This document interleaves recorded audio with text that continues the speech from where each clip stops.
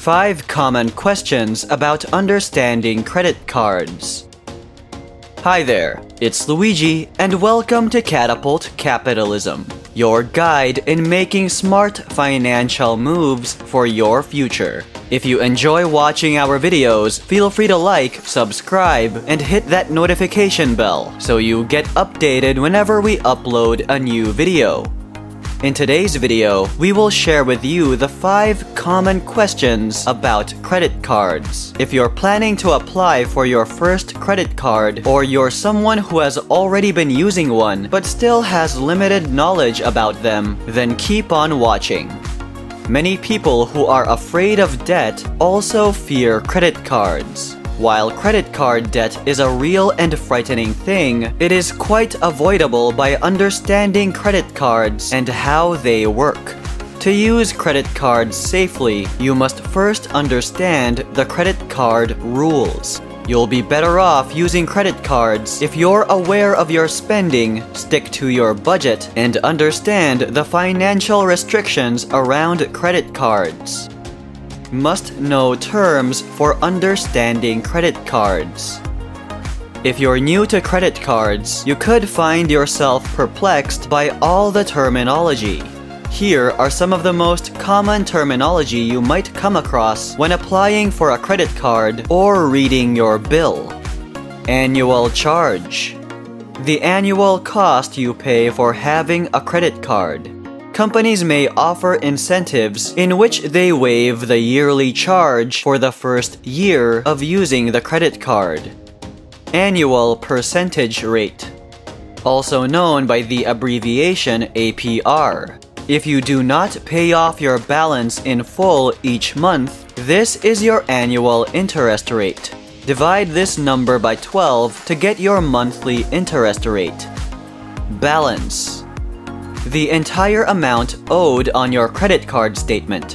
It covers both the money you spend and any penalties, interest charges, late payments, and so on. Cycle of billing. This is the time it takes to go from one statement to the next. The cycle finishes on the statement date and you receive your credit card statement. Credit limit. Each credit card has a maximum amount that can be charged to it. A credit limit is also known as a credit line or line of credit. Report on credit. This is an overview of your credit history. It contains detailed information that can be distilled into a credit score. Credit score. A 3-digit number that summarizes your current and historical financial situation. The higher the number, the better. This enables you to obtain better rates and loans. Credit utilization rate, also called CUR. This is the amount of credit you have versus the amount you utilize, shown as percentage. For example, if you spend $500 on a credit card with a credit limit of $2,500, your credit utilization rate will be 20%. To keep a good credit score, your CUR should be less than 30%. The grace period. The period of time between the end of a billing cycle and when the balance payment is due. You will not be charged interest throughout this period. Interest. The penalty for not paying off your credit card amount in full. 5 common questions about understanding credit cards. 1. How much of my outstanding balance should I pay each month? A popular credit card question and myth is that you should keep a balance on your card to improve credit. This is completely false. In fact, you want to do exactly the opposite. If at all feasible, pay your credit card bill in full each month.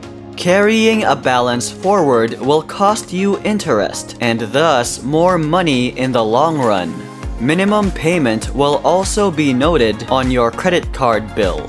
This is the bare minimum you must pay, but you should strive to pay off the entire sum each month. You will incur interest charges on your next statement if you only pay the minimum. The more interest you pay, the more debt you have. Essentially, merely making the minimum payment is a quick way to go into debt.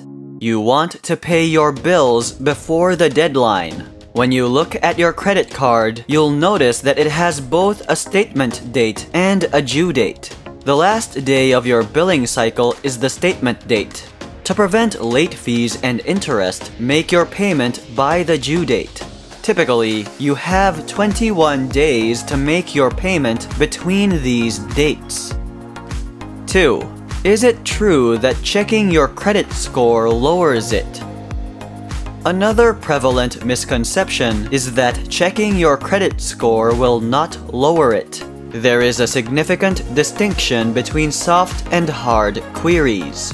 When you apply for a new line of credit, you will receive a hard inquiry. This might range from getting a car loan to applying for a new credit card to having a possible landlord examine your credit score. Hard inquiries will decrease your credit score. However, it is just by about 5 points and will take several months to recover. A soft inquiry occurs when you examine your own credit score. This will have no effect on your credit score. Most lenders now provide simple methods for you to check your own credit score. Checking your credit score on a regular basis is an important aspect of being financially prudent. Knowing your credit score is especially crucial if you're striving to improve it or need to apply for a new line of credit soon. 3. What factors should I consider when selecting a credit card? There are so many credit cards on the market that it can be difficult to decide which ones are ideal for you. Consider the following crucial points to assist you. Requirements. Those with better credit will be given the best credit cards. You may not be accepted if you have no credit history or a low credit score. Look for ones focused on students or those with bad credit in this scenario. Annual fees. Some credit cards require you to pay an annual charge. Some may waive the first year's annual charge as an incentive. Even if they do this, be sure the price isn't too high for you to pay off over time. The lower the annual interest rate, the better. If you are unable to pay off your credit card balance, you want your interest payments to be as low as possible. Rewards. Almost every credit card company provides rewards as an incentive to use the card. Cashback, travel points or miles, and other point systems are examples of this. Determine which benefits are most important to you and which firm provides the best value. Credit limit. The more your credit limit, the better, only if you can stay within it. If you keep your spending the same, a greater credit limit can boost your credit use rate. 4. When do I need to use my credit card? There are numerous advantages to using a credit card rather than a debit card or cash. To begin with, credit cards help you build credit. Good credit permits you to obtain loans and other lines of credit that you may require in the future, such as car loans and mortgages. You can also earn rewards with credit cards. If you're going to spend money, you might as well get something in return, right? Fraud protection is another important component of using a credit card. If someone had your debit card, they would have immediate access to your account and the money would be taken directly from your funds. You can challenge the charge with a credit card, and the funds will never leave your account. 5. What happens if I spend more than my credit limit? If you try to spend more than your credit limit, your card will usually be denied. The Credit Card Act of 2009 is to thank for this. Credit card firms cannot charge you fees for exceeding your credit limit under this law unless you expressly consent to it. You can perform transactions that surpass your limit if you agree to over-the-limit coverage.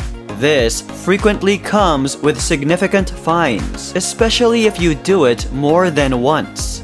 Getting so close to your credit limit also has a negative impact on your credit utilization ratio. So, if at all possible, avoid going close or over. If you keep approaching your credit limit, request an increase. You can also use your debit card until you regain control of your credit card. And that's it for this video. If you enjoyed it, don't forget to like, subscribe, and hit that notification bell. Thank you so much for tuning in to Catapult Capitalism, and we'll see you later.